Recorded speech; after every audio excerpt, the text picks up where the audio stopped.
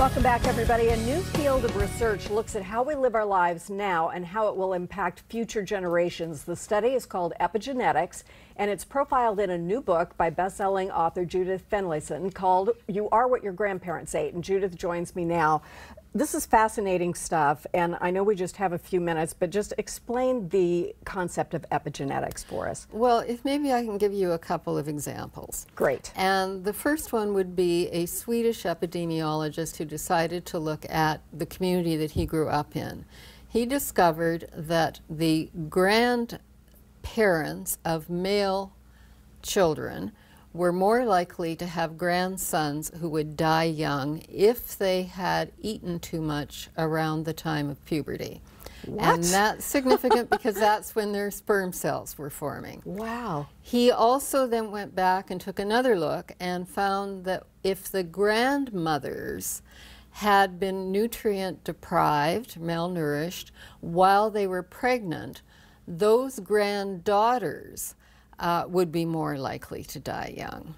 So that's what was happening. We had 20, 30 years of epidemiological studies turning up these very odd things and links between poor nutrition and higher rates of chronic disease.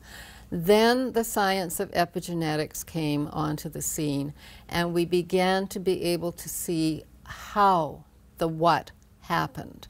And how it happens is that in situations like when the sperm cells are forming or when the eggs are forming, we forget that a baby girl is born with all of her eggs. So whatever happened to her mother while she was pregnant had a significant impact on how those eggs developed. So those cells, those reproductive cells, retain memories of those negative experiences. And that's epigenetics. And so through the whole process of cell differentiation, whereby the fertilized egg becomes a baby at the end, those little memories are transmitted. Echo back. Yes. And we tend to think of our genetics as what our parents. Do you have a immediate family member with X, Y, or Z? But it's not only your grandparents, but sometimes even your ancient relatives? We don't, we've gone back as far as grandparents, but we do know from some areas that have been historically malnourished, say famine studies of China and India, that people are much more susceptible to things like type 2 diabetes because of generations of malnourishment. So a pregnant woman who comes from a long history of malnourishment, i.e. her mother was malnourished, her grandmother was malnourished, simply doesn't have the physical reserves to provide for a developing baby. So what do we do about this? Is there anything we can do? There's a lot we can do. And to start, the most effective thing we can do is to make sure that pregnant women and young children, the first 1,000 days of development from the moment you are conceived, have the most impact on your long-term health in terms of chronic disease. So nurturing pregnant women and young children is really crucial. But for each of us, we also know from epigenetics that even small changes, like in exercising more, improving diet, we have studies that show that even targeting with particular nutrients can change the transmission of vulnerabilities through at least 2 generations of offspring. So just improve your diet, avoid processed foods.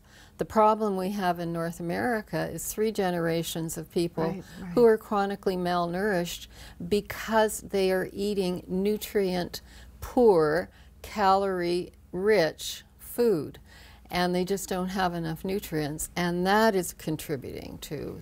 And the interesting thing about that is that we normally think of that, okay, well, that's our own health choice, or, we're only affecting our own health. But what I hear you saying is, no, that's cascading down to generations after you. Absolutely. My grandchildren will be affected by how I conduct myself. Absolutely, that is true. And so the responsibility now is to start taking care of yourself, because it isn't just you. It's your children and your children's children. And the other thing I want to say is that men play a role in this as well. And as we begin to look more and more at this subject, we're seeing that a lot of vulnerabilities are transmitted through the male line and through sperm.